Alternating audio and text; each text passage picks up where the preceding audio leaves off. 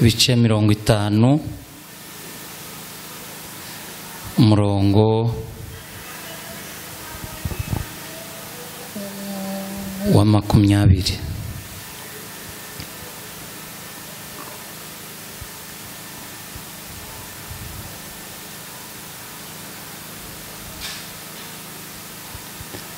Itangiriro bice Urupfu. Amen. Abatesalonike ba mbere, rwandiko Paulo yandikiye Abatesalonike ba mbere bice 4 umurongo wa 15.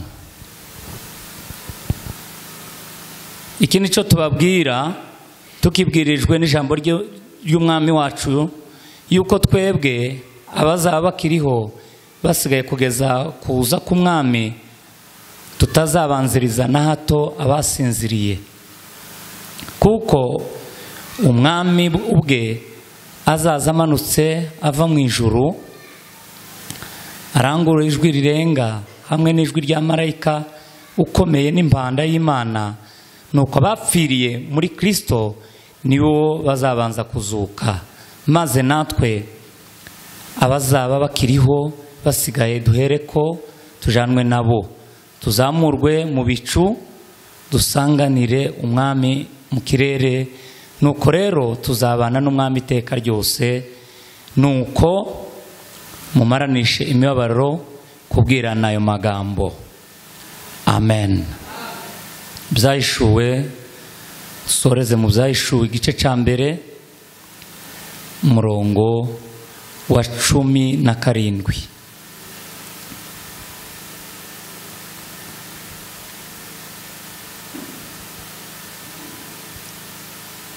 Mubonye ntyo mwikubita imbere nk'upfuye, anshiraho ukuboko kw'iburyo, arambwira ati witinya, nduwa mbere kandi nduw'imperuka, kandi nduhoraho. Icyakora nari narapfuye, ariko none dore mporaho iteka ryose, kandi mfite ifunguzo z'urupfu na kuzimu. Amen. Imana ibaho umugisha. Tubahaye pole mwese, uhereye ku muryango wa bene data Sebanyana n'umuryango we, umuryango wose muri rusange. Umuntu mukuru nkuriya abafite amasano n'abantu benshi, abafite ahavuka mu muryango we, ba nyirarume, abafite abakwe, abafite abishwa, abafite abakonekse ku bantu benshi, kandi bose baba babaye. Niyo mpamvu mwese twababwira ngo mukomere, kandi tubahaye mpore. Imana yo mu ijuru bakomeze, hamwe n'itorero muri rusange. Mwese mukomere. Umubyeyi nkuriya aba ari umuntu ukomeye cyane mu nzego zose, habe no mu nzego z'igihugu abakomeye, kuko ababitse amateka menshi y'igihugu, aba yarabonye byinshi. Habe n'umuntu utaragize icyo akora, iyo arambye cyane aba afite byinshi yakunganiramo abantu mu bitekerezo, kuko aba yarabonye byinshi, kandi muri ibyo byinshi haba harimo ibyo yagizemo uruhare, haba hariho n'ibyamugizeho uruhare akabyihanganira. Bene uwo rero iyo arangije, ni kurya baza bavuga ngo uyu musaza apfuye ngo ni nka biblioteke ibihiye, kuko muba mubuhombye ikintu kinini kibitsemo amateka y'abantu. Ku bw'ibyo rero abantu bose bari hano dukomeje kubabwira ngo mwihangane. Ni mu mugoroba turaganira umwanya utari muremure, umwanya mugufi, kugira ngo abantu baze gutaha kibona. Kigiye hari n'imbeho nyinshi ishobora benshi, abantu baba bakeneye ngo bagere mu mago hakiri kare. Turaganira hejuru y'iri jambo dusomye mu Itangiriro, uburyo Imana yazanishije urupfu ubuzima. Urupfu Imana yarukuyemo ubuzima. Ni ikintu kigoye kumva cyane, kuko urupfu ni ikintu kitubabaza. Urupfu ni rubi.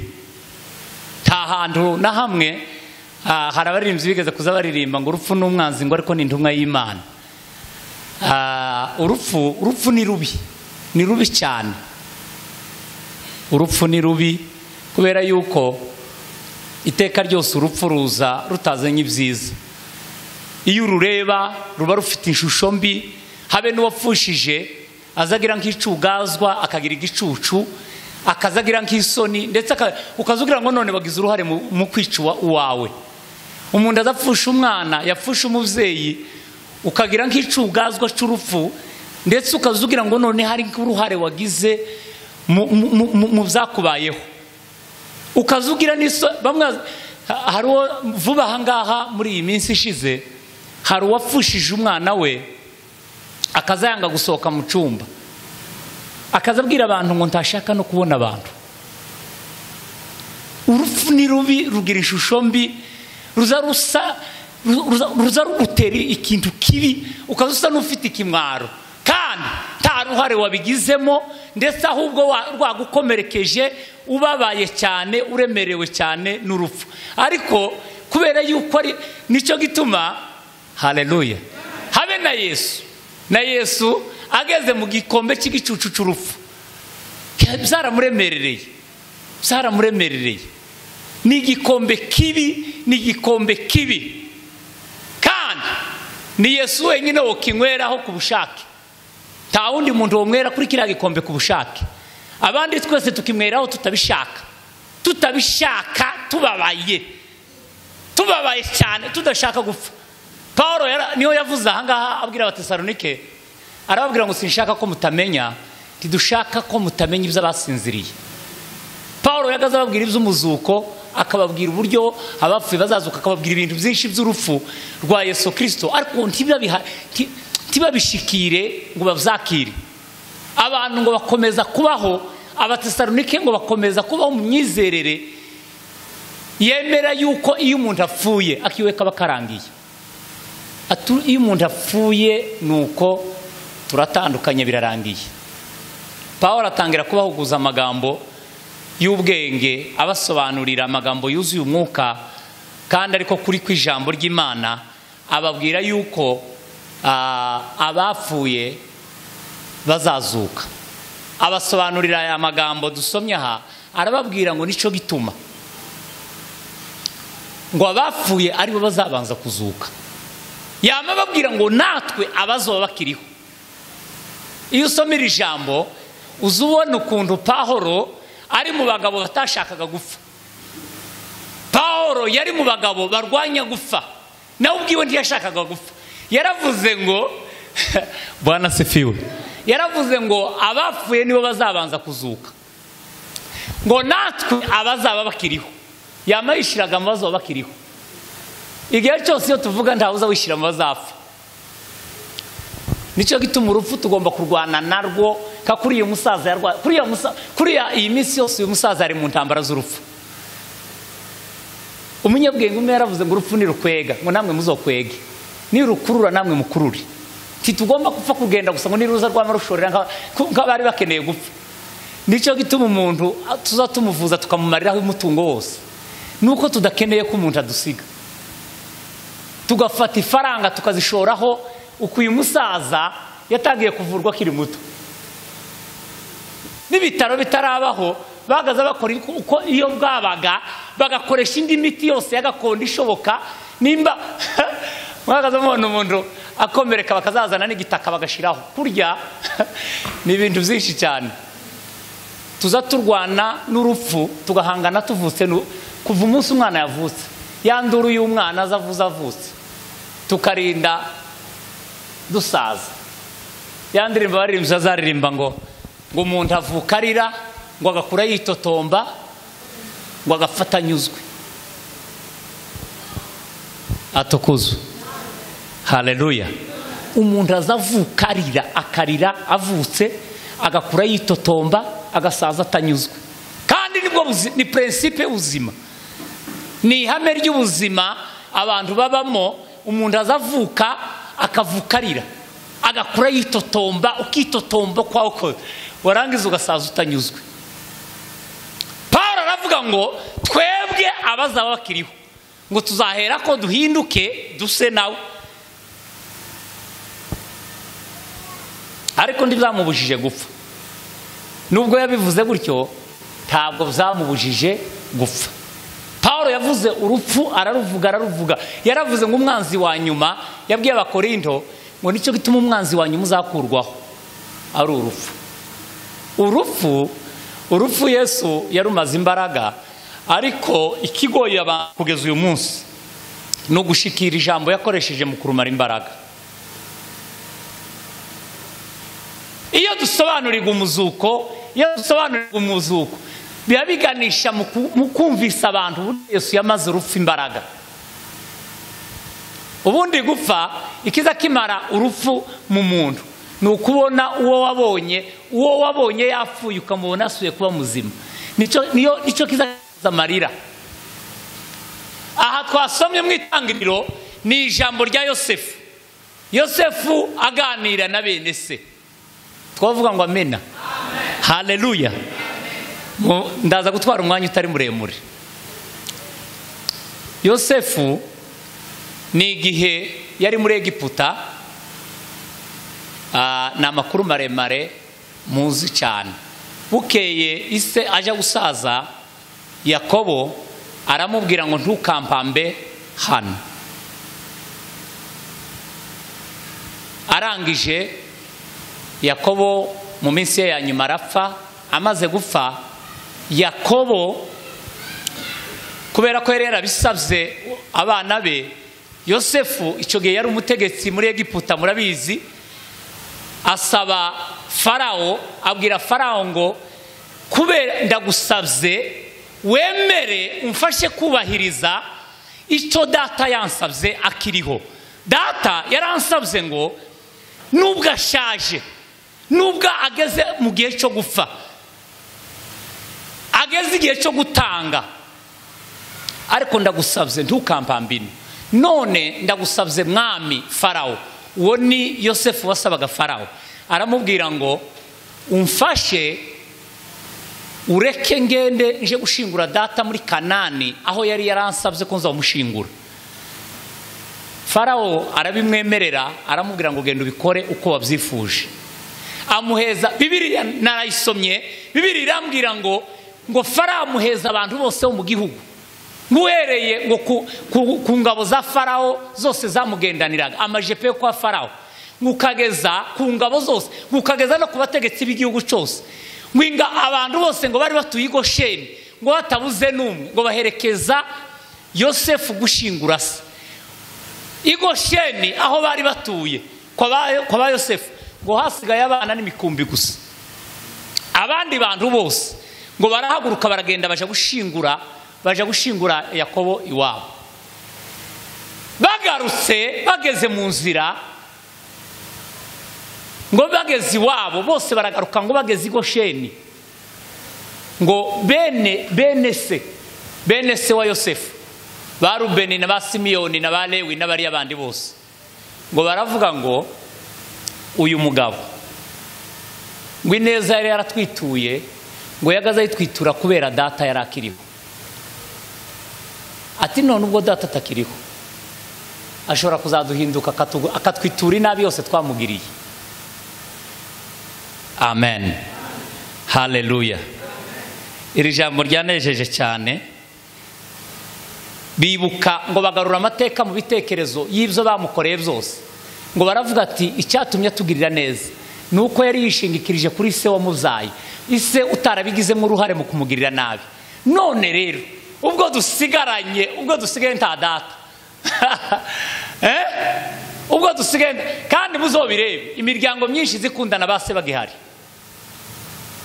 Umugabo umwe w'umusaza iri haruguru iwacu yari umugabo w'imfura cyane, akagira umuhungu we mukuru wagiraga amanyanga,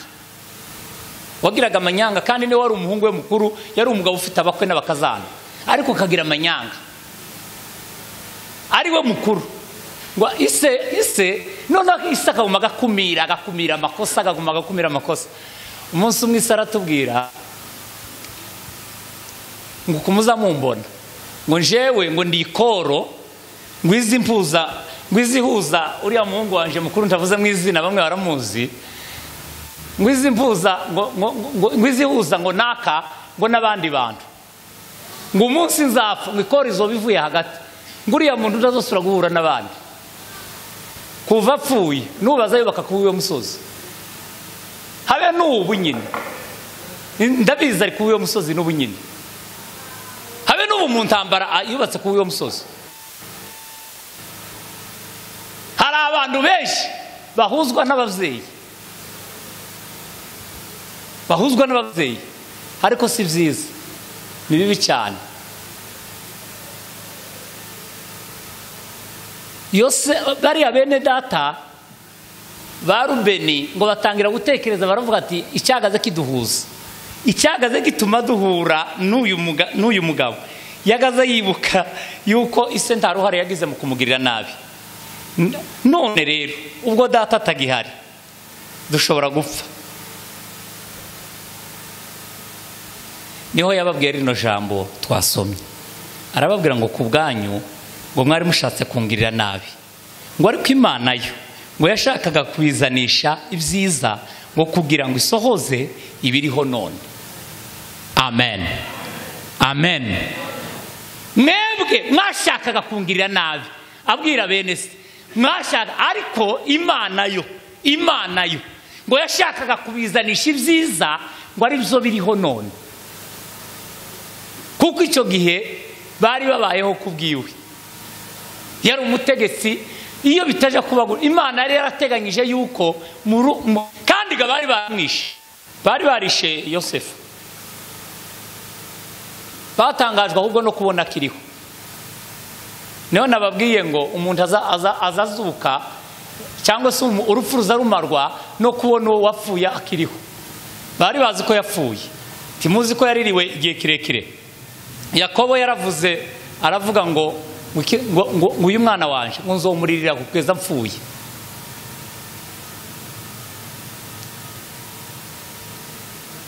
Aba bene se bari baramwishe arapfa. Nicyo bituma bazakunda kuvugira ijambo rivuga ngo twebwe ng'umuntu ngwiya abuza ahantu ngo aba yapfuye ahantu uku hano uku. Abanyarwanda hari ijambo bazavuga ngo udahari igiti ndikimugwira.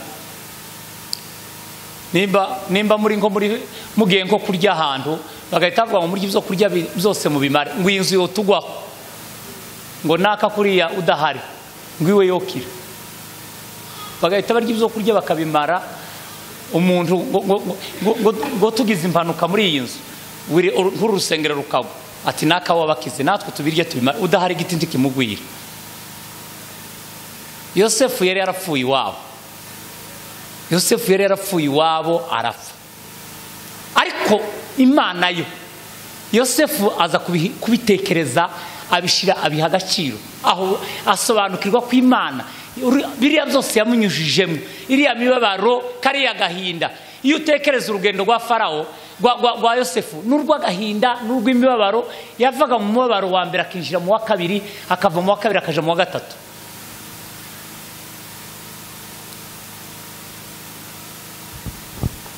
Ariko Imana yari izi ikigambiriye ku buzima bwe.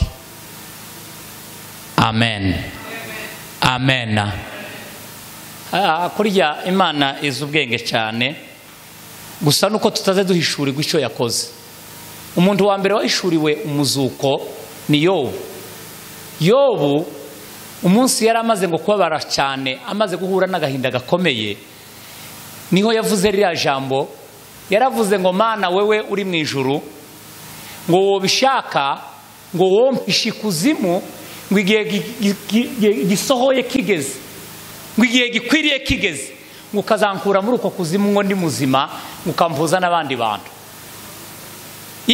Yamatekereza ko Imana ishobora kumubika ikuzimu akongera kandi akazavayo. Kandi icyo gihe nta nyigisho z'umuzuko zari zakabaho.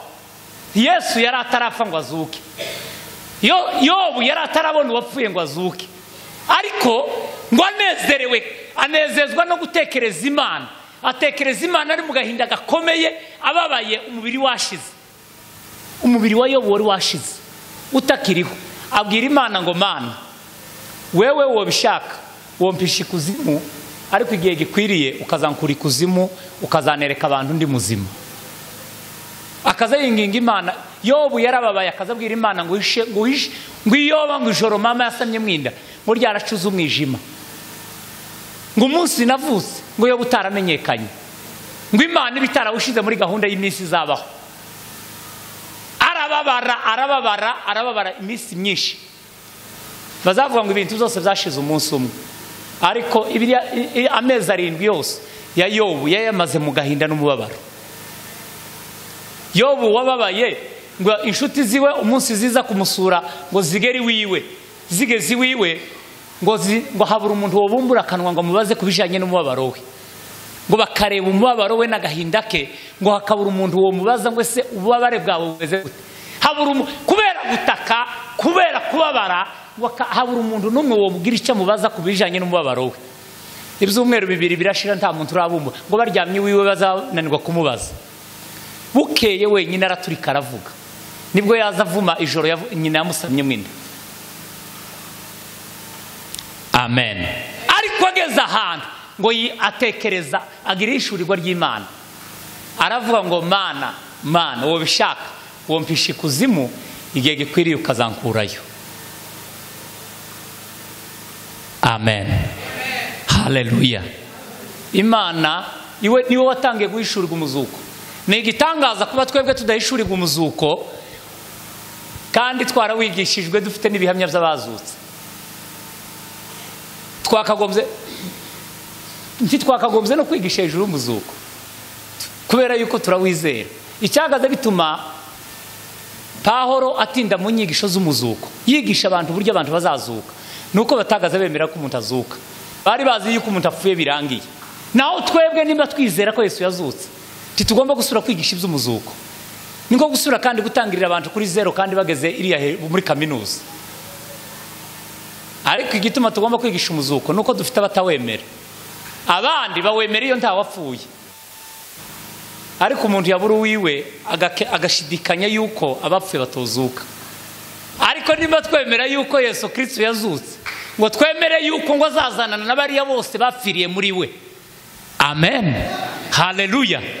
Twemere, tuzizere. Kwizera ni ukumenya. Kwizera kenshi hari igihe cyo tubishyira ngo mu mwuka cyane, tukumva ko ari ngo k'ibintu gusa biririya. Igihe umuntu yujujwe cyane akanezerwa, icyo gihe umuntu azayizera cyane. Ubundi kwizera ni ubumenyi busobanutse, ukemera yuko ibyo wumva. Kwizera ni ukumenya udashidikanya yuko ibyo wizeye hari ukuri biriho bizabaho, nta gushidikanya kurimo. Kwizera ni ukumenya ugakuramo gushidikanya.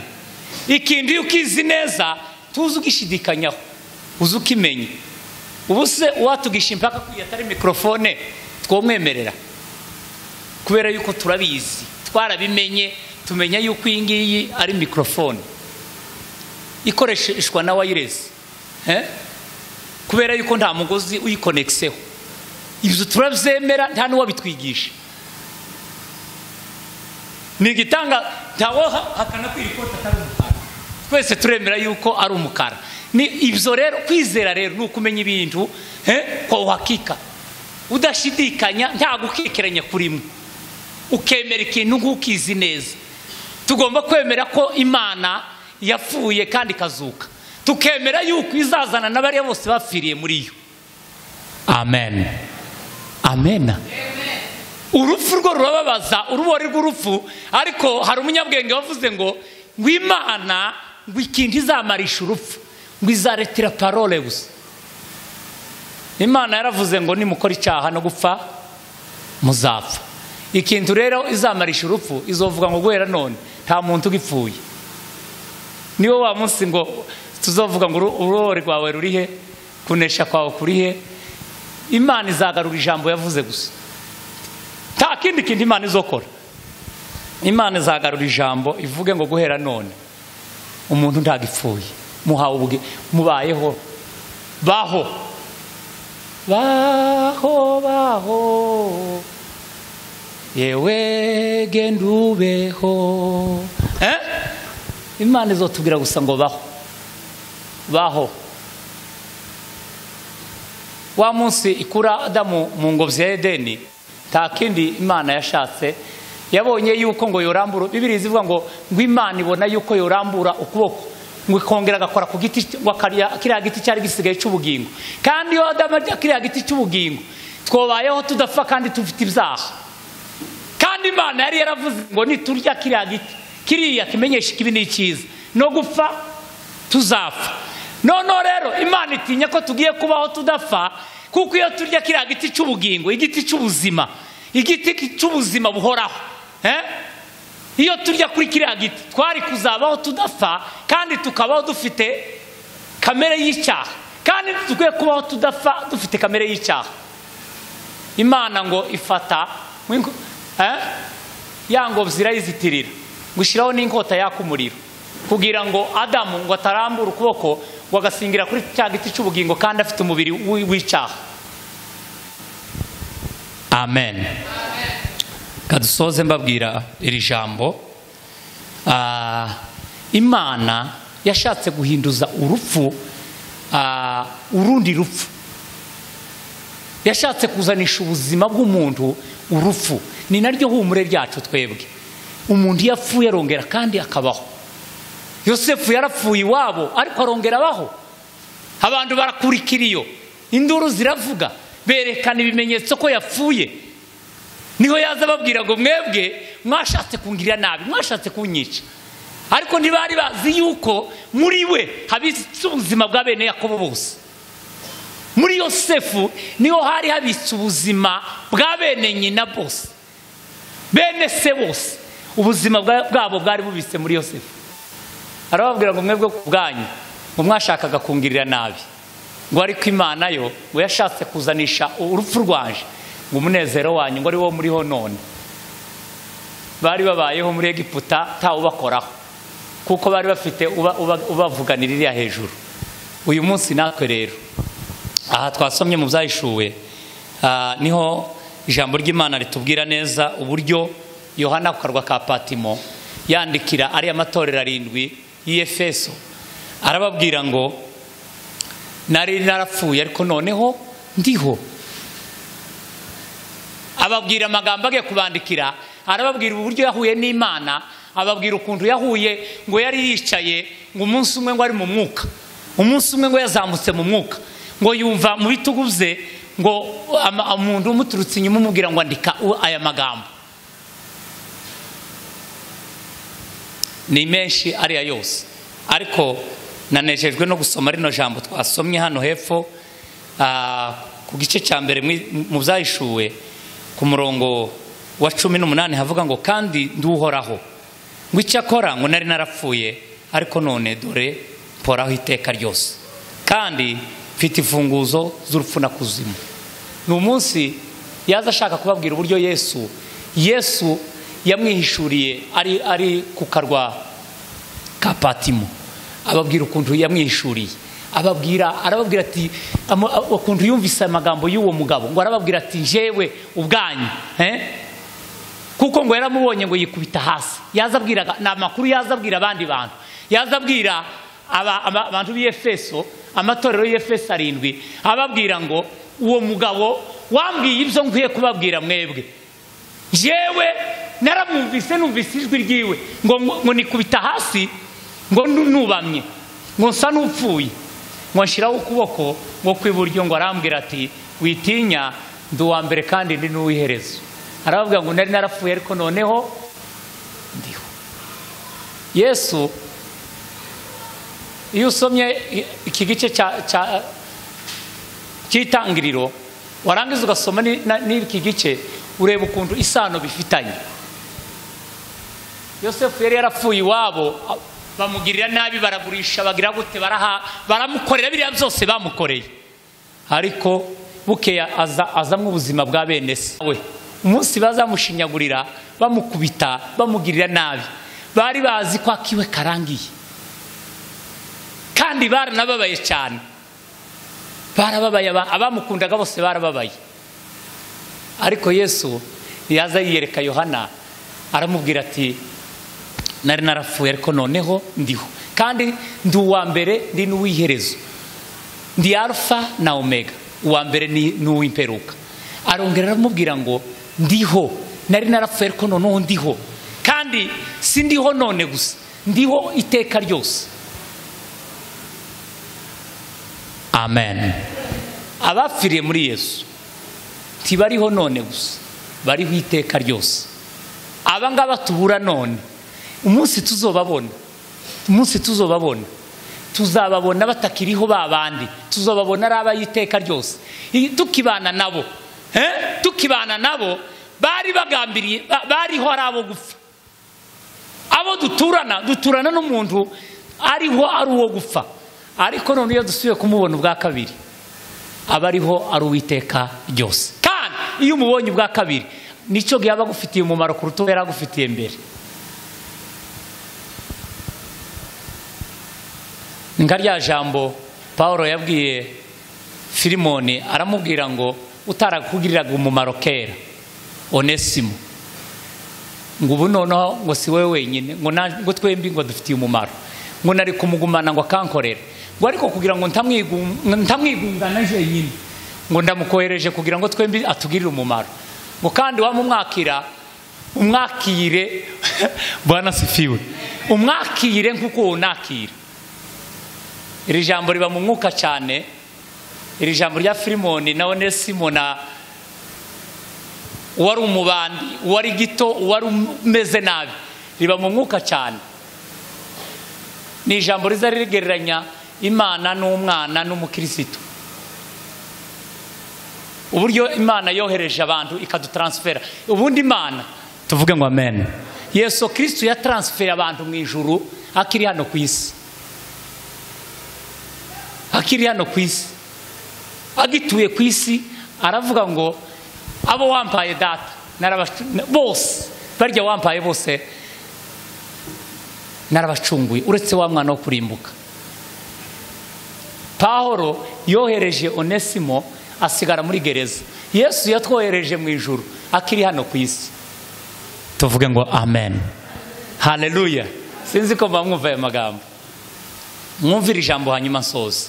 Yesu yatwohereje mu ijuru ku Mana akiri hano ku isi.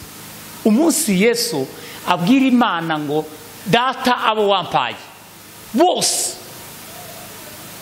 bose narabapfiriye, narabacunguye, uretse wa mwana wo kurimbuka. Uwo ni Yuda wa wundi wapfuye Yesu atarapfa. Yuda nawe yaje kwihangana agategereza ko Yesu apfa, nawe ntaba yararimbutse, nawe aba yaragiriwe imbabazi nk'abandi bose. Ariko kubera ko ya jambo rivuga ngo gisitaza ntikizabura kuza, wari kwishano, Yesu yadutransfeye mu ijuru, atwohereza mu ijuru. Twapfanye na Kristo tuzukana na Kristo. Yesu atwohereza mu ijuru. Yesu yagiye mu ijuru kuvuganira twebwe abari hano, ariko kera yaratwohereje mu ijuru. Rirumvikana? Amen, haleluya. Abantu bakunda kumva ijambo iyo bateza haleluya nyinshi, ariko ndabona harimo abasaza n'abantu bakuze bumva cyane, hari n'abantu batoya barumva cyane, habe na se banyine akararyumva cyane. Yesu rero twebwe ntidufite impaka zo kudisikita ku muzuko, ntidufite n'impaka zo kwirwa tubwira umuntu ngo nyabona komera. Oya, murakomeye, umwakomeye umunsi mumenya ko Yesu Kristo yadupfanye akatuzukana. Twapfiriye muri we, tuzukira muri we. Ubu ngubu tubise mu ijuru mu buryo bw'umwuka.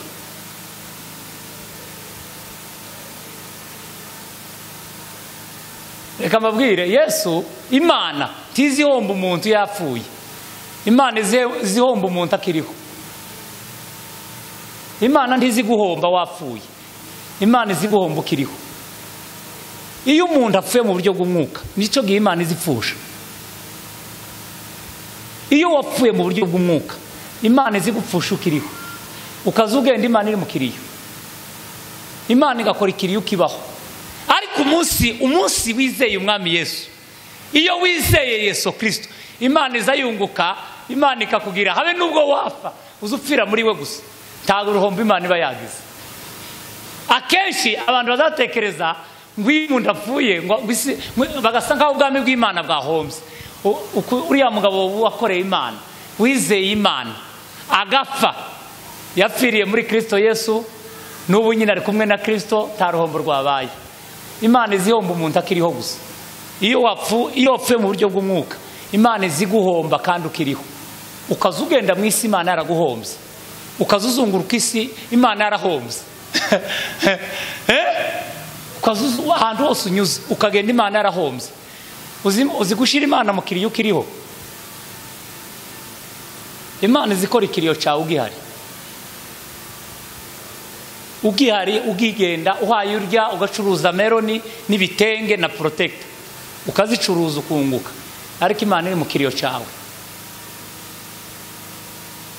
Iyo wizeye umwami Yesu, Imana, ubwami bw'Imana buzabwaguka. Mwebwe habe nubwo wocuruza ugahomba, habe nubwo bokubura mu muryango. Hano gusa umuntu ngo azapfa hano akazukira handi.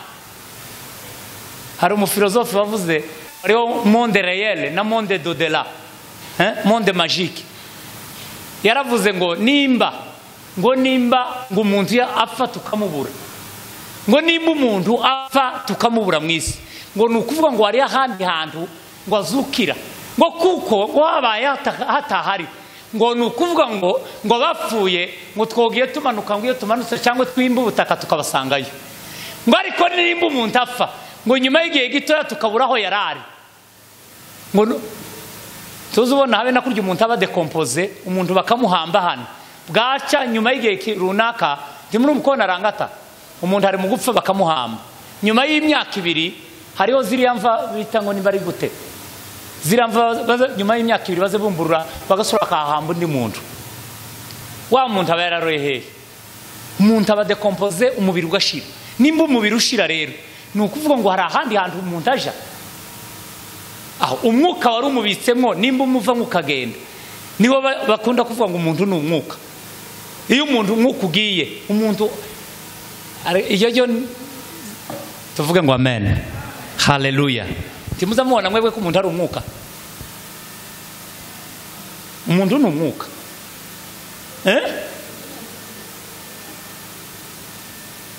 Dawidi yaravuze ngo abakomeye ni ibinyoma, ngo aboroheje ni umwuka. Gufasha abakomeye ukabateranya bose, ngo warangiza ngo ukabashira ku munzani, ngo bose uko bangana, ngo umwuka urabarusha kuremera, ngo umunzani woteruka. Aravuga ngo abakomeye ni ibinyoma, ngo aboroheje ni umwuka. Aboroheje ni abemera guca bugufi bakakira Imana mu bugingo bwabo. Abakomeye nibajya bikomeza bakagira ngo hari ico barico. Amen. Nibyo. Iyo wibwira ko hari ico urico, nico gihe uzutakaza ico wakagombye kubaco.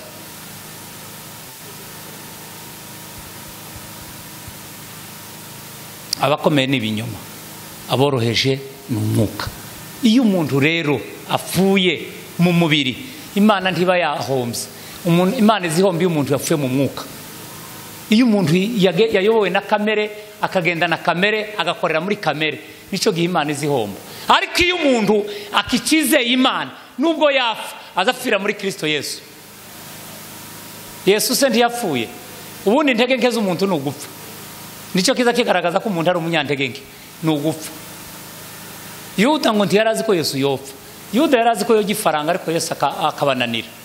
Umunsi Yesu apfa niwo munsi agaragaza ko nawe yari yambaye umubiri w'intege nke. Umunsi Yesu yemera bakamwica bakamuhamba, barangiza nawe akabona agiye mu butaka, niwo munsi Yesu agaragaza ko yari yambaye umubiri w'intege nke. Gupfa rero ni itangiriro ry'ubuzima iyo wizeye umwami Yesu. Amen. Iyo wizeye Imana, gupfa ni itangiriro ry'ubuzima, riza risozwa no kugarurirwa ubuzima.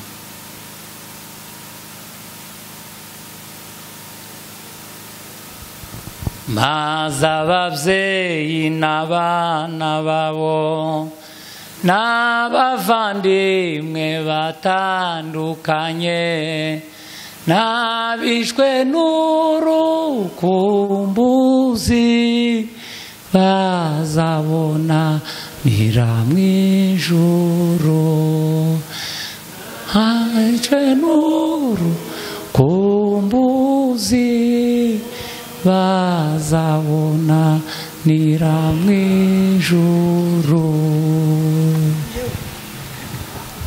Mbega umunezero mwinshi cyane kuko mwizuka tuzishima pe, mwibwimva zose zo mwisi zizashira abafu bazo, nibwimva zose zo mwisi zizashira abafu bazo. Amen.